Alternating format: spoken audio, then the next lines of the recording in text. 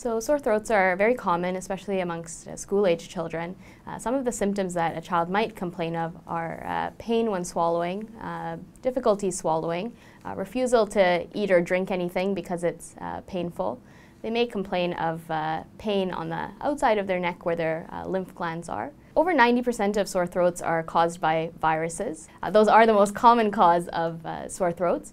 A small percentage of sore throats are caused by the group A strep or strep bacteria, and those are the ones that require treatment with antibiotics. All viral sore throats will get better on their own, and there's no benefit to taking antibiotics. And in fact, taking antibiotics for them could cause you or your child harm. So we often recommend things like cool or warm drinks, popsicles, lozenges that the child can suck on if they're old enough to do that safely can help to numb the throat a bit. Using a humidifier to humidify the air can help because dry air can be quite irritating.